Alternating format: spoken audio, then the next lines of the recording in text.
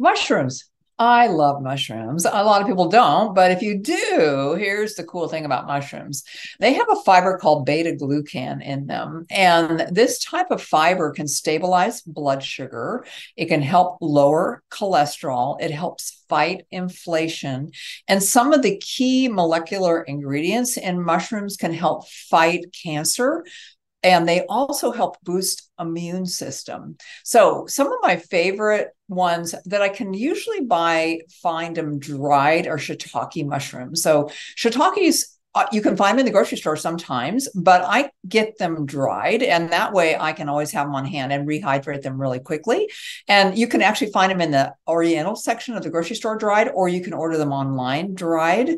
And that's a great thing to have on hand. Shiitake, maitake is another one. Those are not as easily found in your grocery store fresh.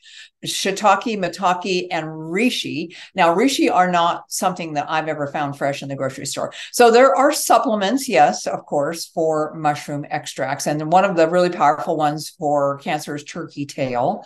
So if you're fighting an immune system issue, then yeah, maybe doing a supplement would be great. But I encourage you to start cooking more. You know, you're just feeding your immune system an amazing, amazing food. So get those mushrooms on your plate. All right. Bye for now.